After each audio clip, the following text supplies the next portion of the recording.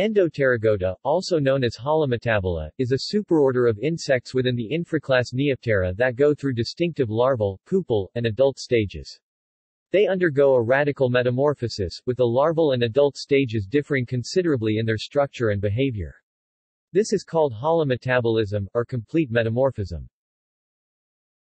The Endopterygota are among the most diverse insect superorders, with about 850,000 living species divided between 11 orders, containing insects such as butterflies, flies, fleas, bees, ants, and beetles. They are distinguished from the Exopterygota, or Hemipterydia, by the way in which their wings develop.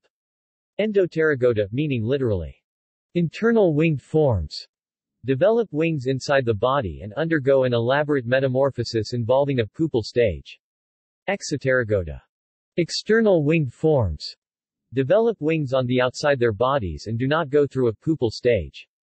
The latter trait is plesiomorphic, however, and not exclusively found in the exopterygotes, but also in groups such as Odonata, dragonflies and damselflies, which are not Neoptera, but more basal among insects. The earliest endopterygote fossils date from the Carboniferous. Systematics. IDIS considers any subdivision of the Neoptera beyond the orders invalid, but this is almost universally rejected.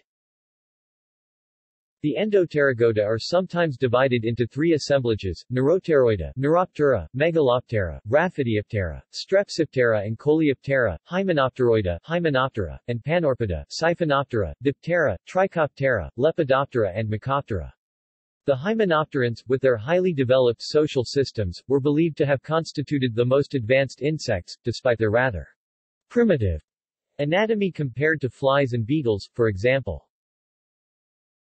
More recently, this has increasingly been rejected and DNA sequence data seem to verify that the hymenopterans are indeed among the most basal endopterygotes, whereas flies and fleas are often considered the most radically advanced insects.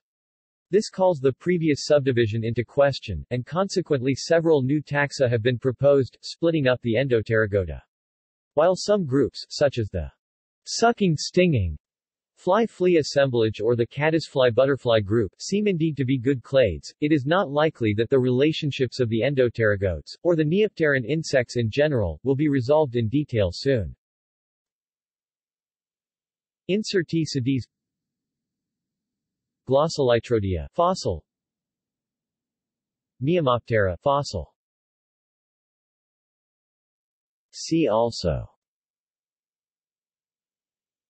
insect morphology, holometabolism. References.